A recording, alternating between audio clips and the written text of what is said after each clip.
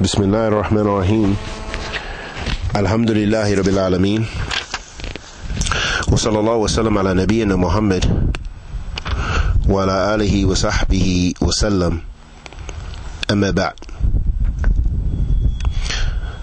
As we're approaching the end of Ramadan, the holy month of Ramadan, and may Allah subhanahu wa ta'ala accept our Ramadan bi'idhnillah ya Rabbil Alameen. It's very important for us to know the ahkam pertinent to zakat al-fitr. And zakat al-fitr is the zakat or charity that must be paid at the end of Ramadan, and it acts as a sort of expiation for the shortcomings in fasting. And it allows for the poor to rejoice, at least to some extent, on that great day of Eid. And zakat al-fitr, it's an obligation on every Muslim that has enough provision to last them for a day and an evening. Meaning that if someone is truly impoverished and they do not have enough provisions to last them for a day, from the day and the night of Eid, then they do not have to pay zakat al-fitr. And the amount of zakat al-fitr is a sa'a. A sa'a min something that can be measured, that can be anywhere from rice to beans to wheat and flour and dates and other things that can, and raisins and so forth.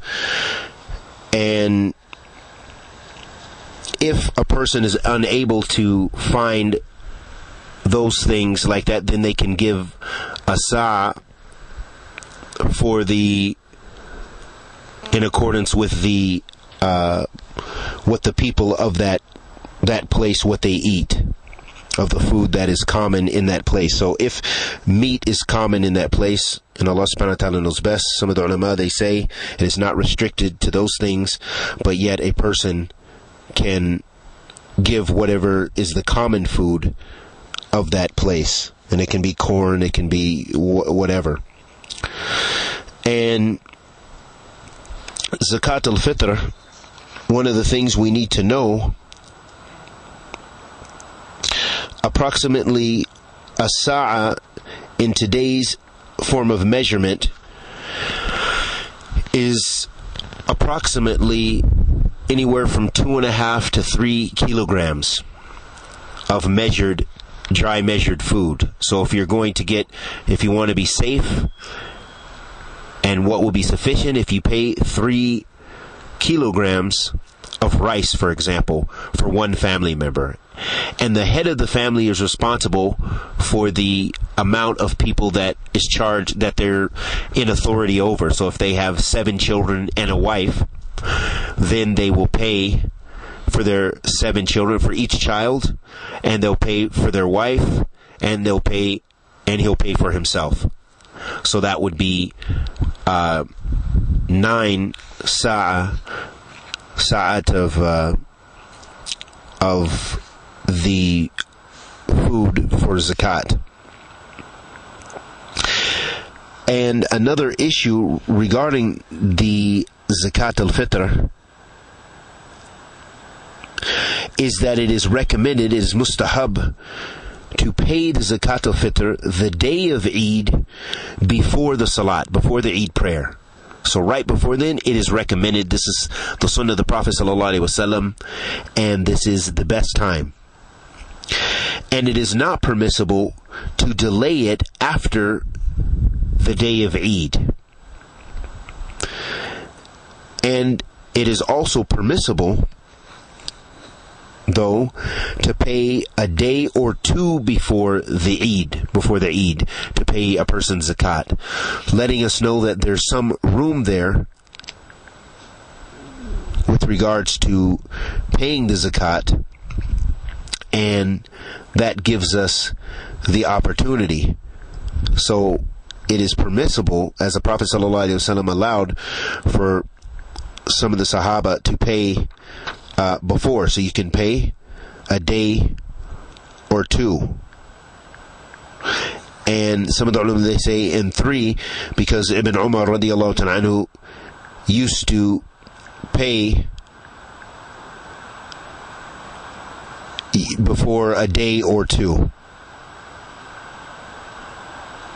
So it is for a day or two.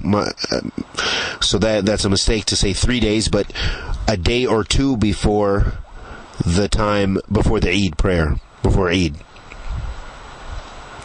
And the zakat should be paid to those people who are in need from amongst the Muslims. That a person pays their zakat to those people at the time for paying the zakat, to those people, those needy Muslims which are in need for that zakat. And those are just some of the basic rulings pertinent to Zakat Al-Fitr in Ramadan. And as Ibn Umar said, radiyallahu ta'ala anhu, that the Prophet sallallahu alaihi wasallam made it an obligation to pay Zakat Al-Fitr fi Ramadan, or min Ramadan. He made it an obligation to pay the Zakat Al-Fitr for the month of Ramadan, and it acts as a sort of expiation for the shortcomings that we have in our fasting.